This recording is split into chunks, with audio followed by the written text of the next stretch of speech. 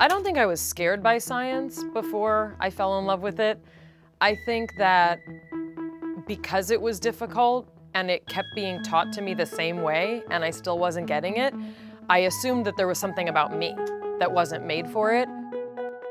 I don't know if there was any conscious message that I was given or that the boys in my math and science classes were given, but there was a definite implication that if things didn't come to you quickly, it wasn't for you. And I'm one of those people for whom I need more time. And I think that's where a lot of our girls might be getting left behind. I think also there's a general notion, and there's many sociological reasons for this, there's a general notion that those are kind of boy things. Part of it is because historically women were not allowed to or encouraged to go into science. That's something that absolutely can and is changing. It can change, and it is changing already.